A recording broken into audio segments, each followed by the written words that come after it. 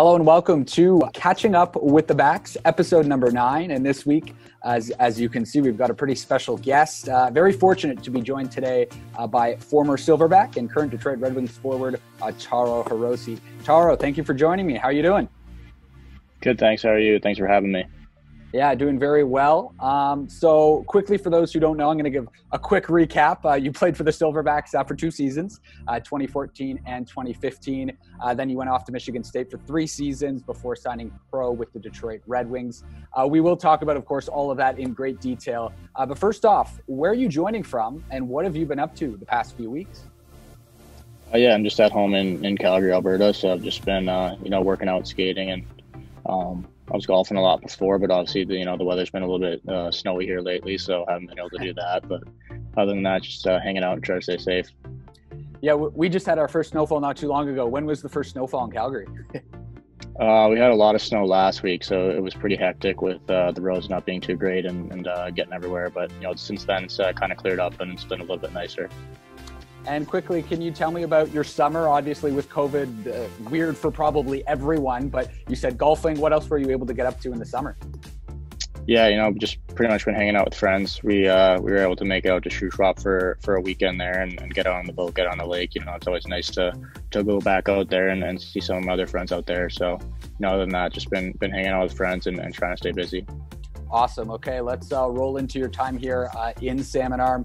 Your first season was 2014-15, but it looked like the year before you kind of committed here to the Silverbacks. So first off, can we just start with why you decided the BCHL and Salmon Arm was kind of the best route for you?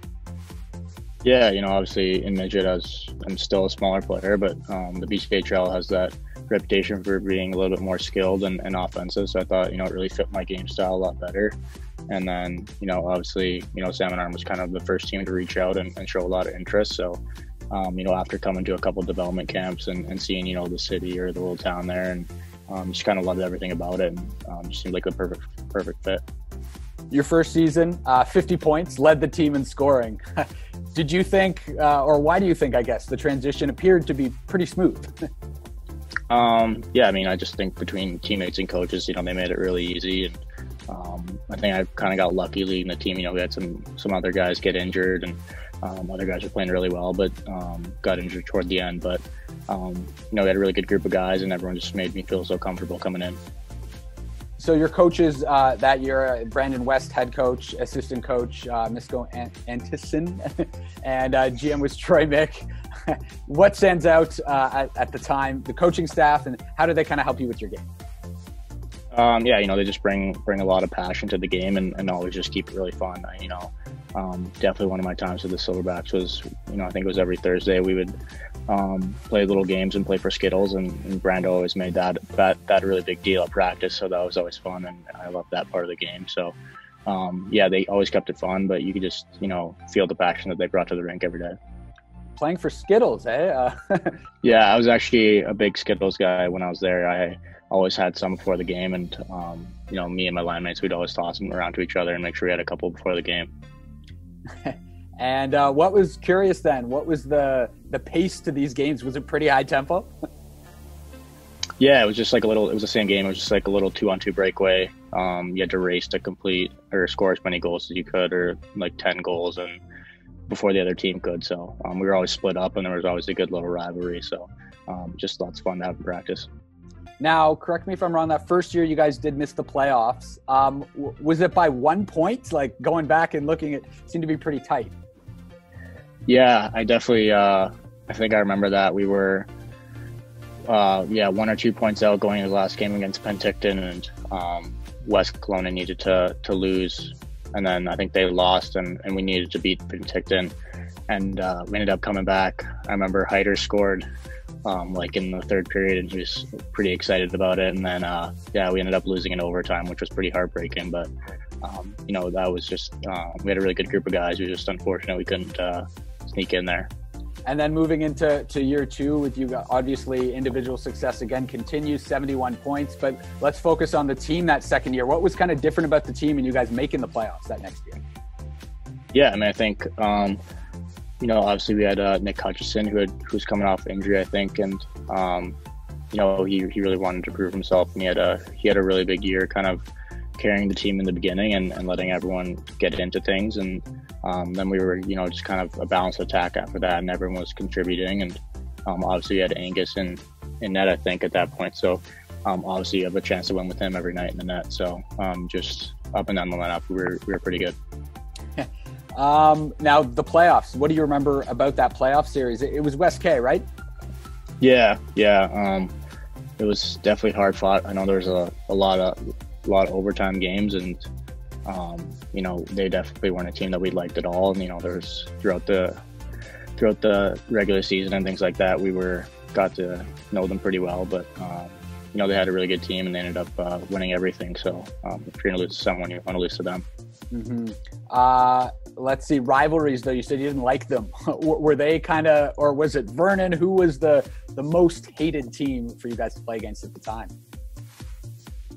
Yeah, I think for me personally, it was definitely between West K and Vernon. Pretty easily. We played them a lot. And, we don't like Penticton a lot either, but they're probably a little bit easier to play against because they play a more skill game. But, those guys on West K, they have a lot of skill and speed, but they were also really good in getting in our heads and making sure after the whistles or little chirp slashes that the refs weren't able to call. So that those guys definitely got under our skin. What was it like to play here in this community of Salmon Arm? Like, what do you remember kind of the most about the fans and the city when you played here? Just they're definitely really passionate. All those Hockey Day and Salmon Arm games that were absolutely packed, or whenever we played Vernon, everyone would always come in. So, the fans were always great, and as in a place to live and hang out with the guys, or we always found something to do, whether it be, and when the weather was nice, go down and sit by the water, or, I remember one day we even went out skating on the lake when it was frozen. So, just little things like that was fun to do.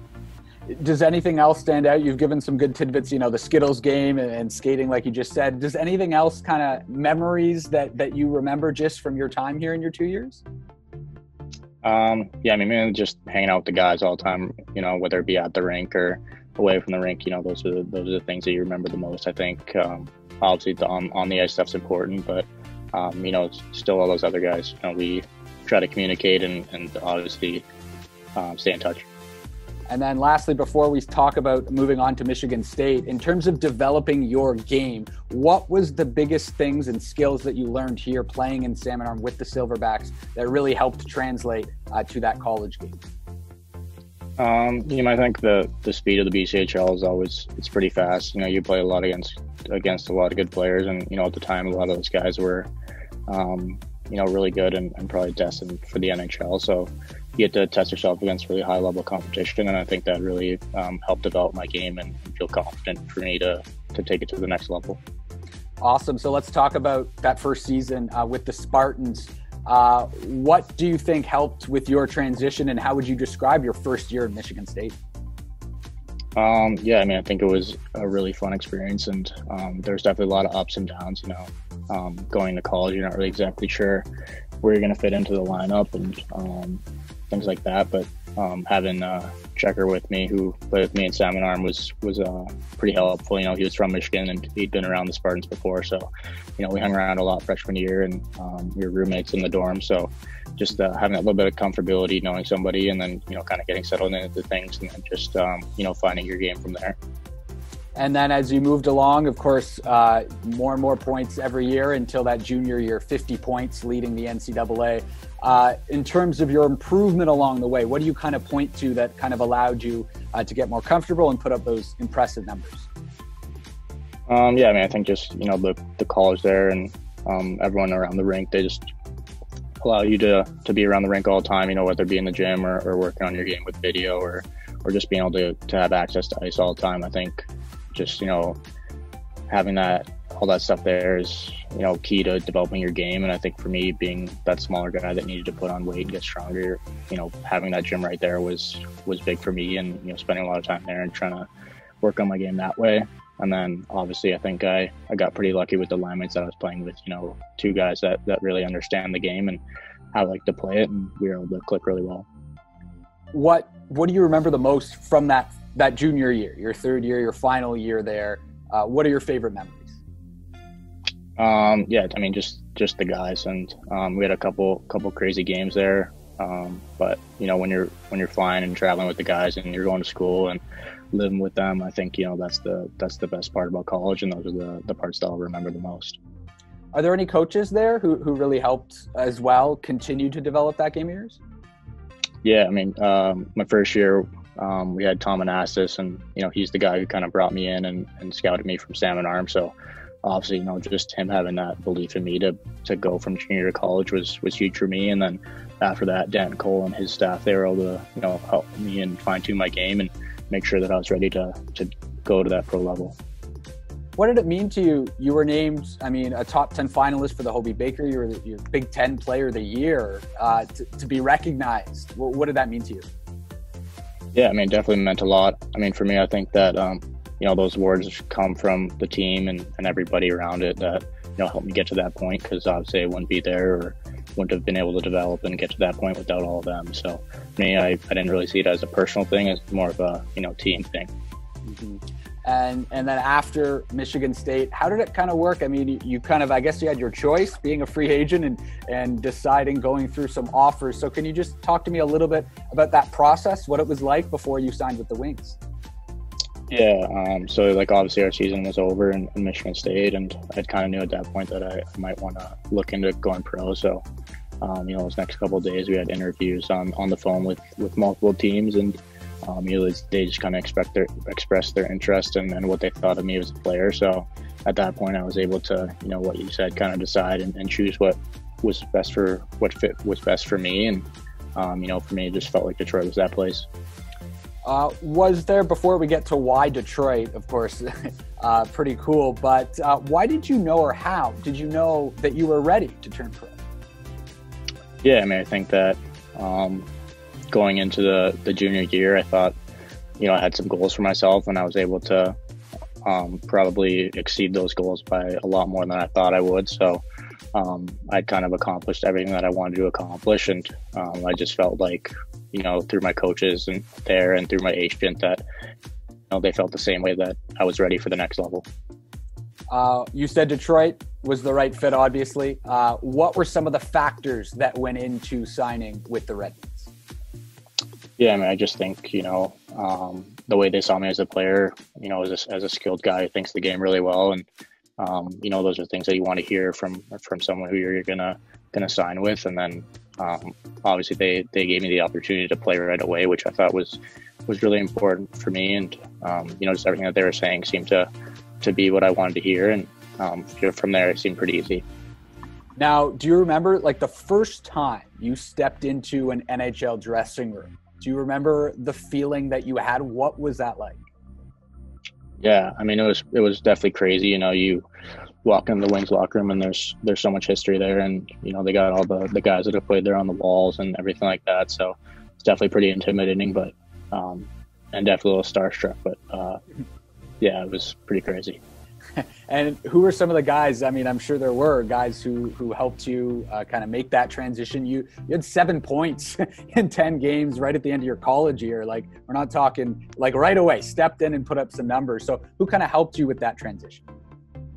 Yeah, I mean, I think looking back on it, all the guys were really helpful, and so many good guys there. But you know, my first couple games I was playing with Thomas Vanek and Frans Nielsen, and those guys, you know, they have a lot of experience, and so you're trying to pick up what they're saying and, you know, listen to everything that they have to say. So I think those two guys for sure were able to, you know, help me just settle in and feel like I was at home there. Now, your first goal, again, I mentioned those points, but your first NHL goal, everyone dreams of it. What was it actually like to score in the National Hockey League?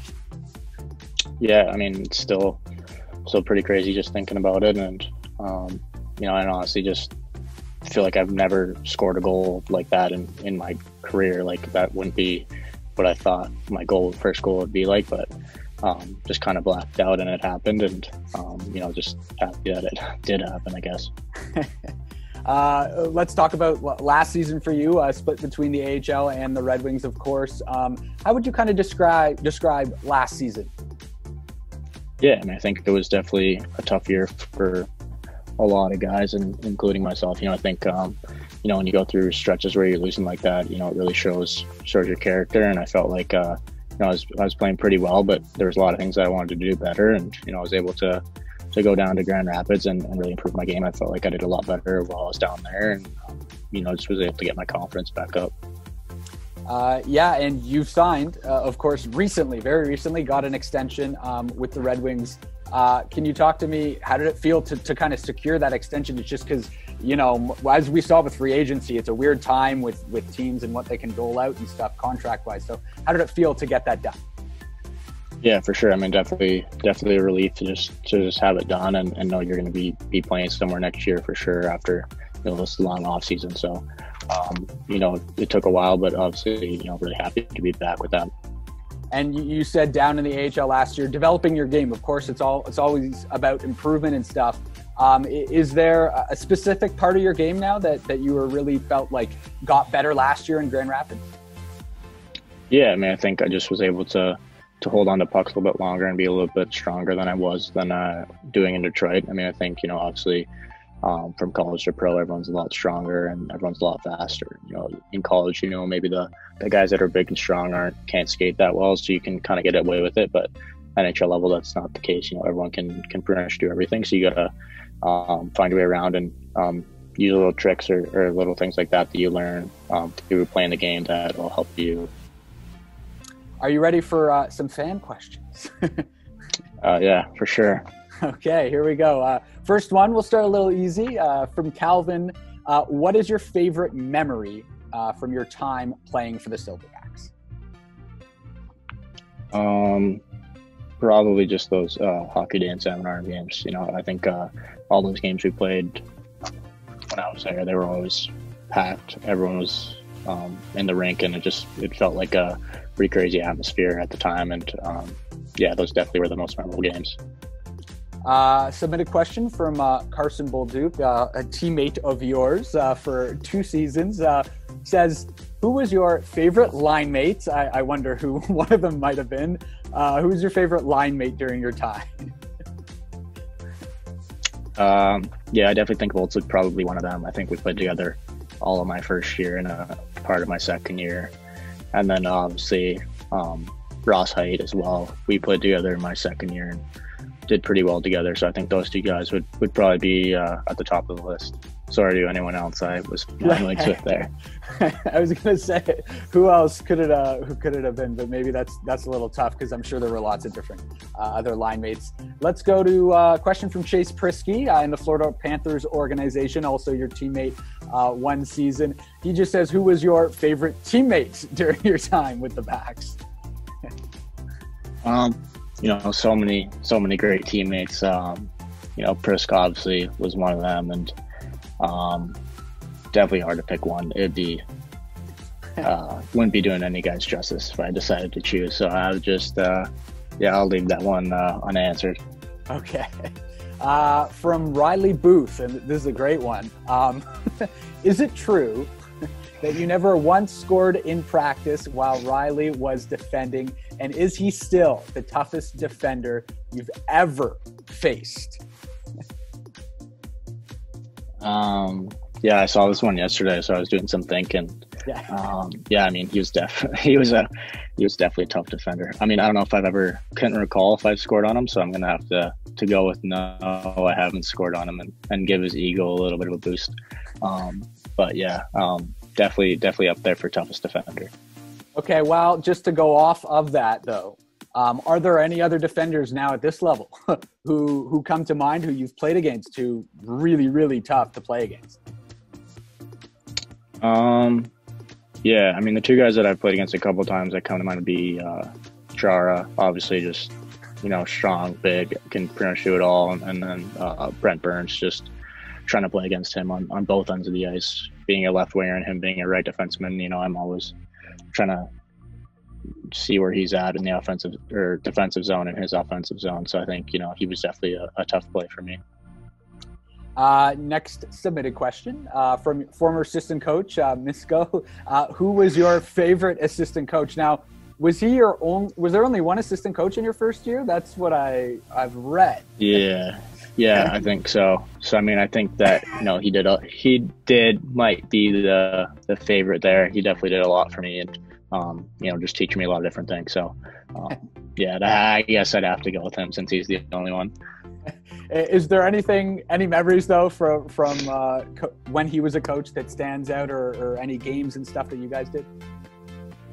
I definitely remember that we would play just kind of a 3-on-3 game below the dots where him and Brando were able to play. That's why we played it so much, is because they were able to be involved, and you would have to pass to them before you could score. And I remember that, and no one would want to pass to Brando because he would give terrible passes, but Mishko was actually pretty good. So yeah, it's probably one of my best memories with them.